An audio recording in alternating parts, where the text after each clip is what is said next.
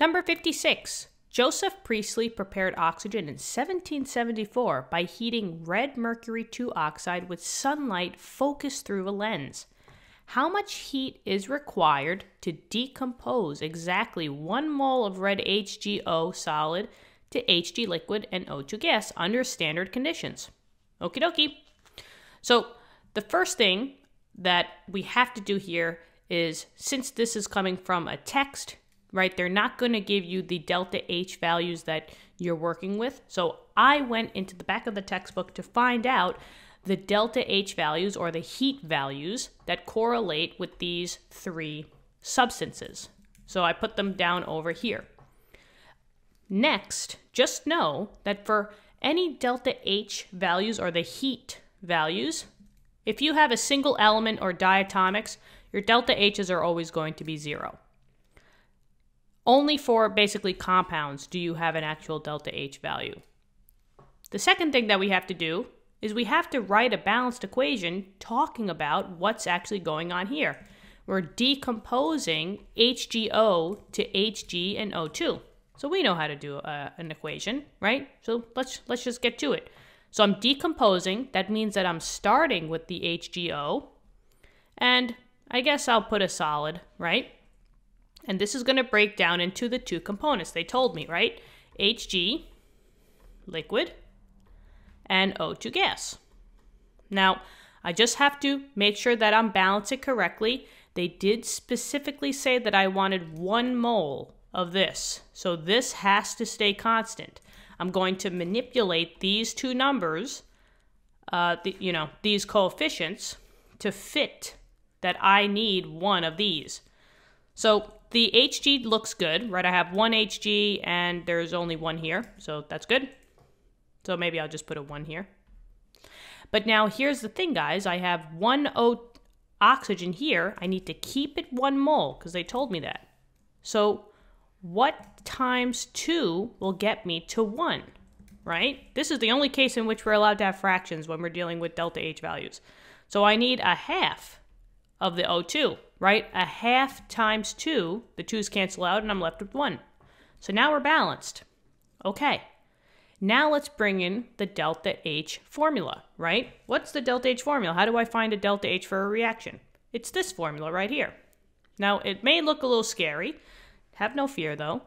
It's basically just simplified into 2 things. All we have to do to find a delta H for a overall reaction is to get the sum of all the delta H of the products, and remember the products is the right side, and subtract it with the sum of all of the delta H's on the reactant side.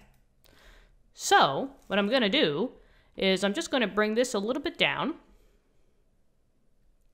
just so that we can tabulate what's going on here. I'm going to write down the numbers for each individual component here. So for HgO, the delta H for that is a negative 90.83. So I'm going to just write that. And maybe I'll say that since this is a reactant, I'll put it in blue. Negative 90.83. Now, I wouldn't really worry about the units.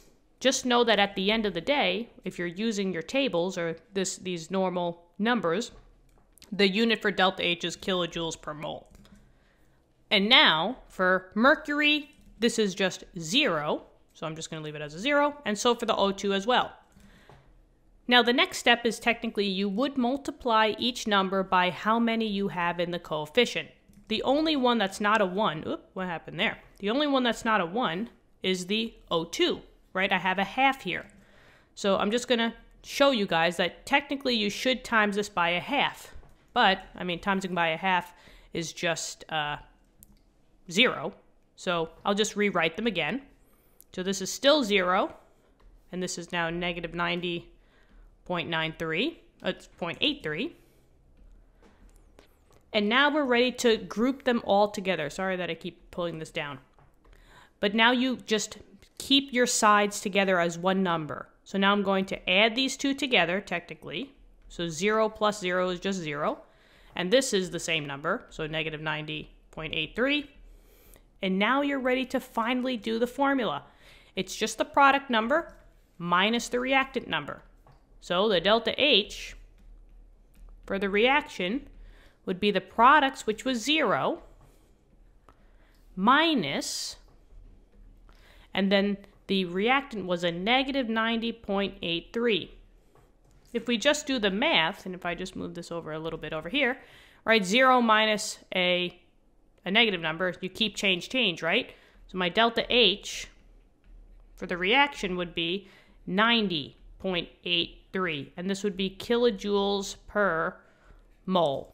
Now, since they said that we're still using exactly 1 mole of HGO, right, and this basically this formula is saying that for every 90.83 kilojoules will be produced under 1 mole of either one of these. So in this case, we can kind of just drop the mole. So my answer, basically, if I just put it up here, the delta H, or the heat that would be required, would be, maybe I'll just put the number here. It would be 90.83 kilojoules. That's it. You don't have to put the moles because you're saying that we already have 1 mole. All right? So that's it. 90.83 kilojoules. That's how much heat is required. And there you go. Hopefully this helps. Let me know in the comments. Give this video a thumbs up.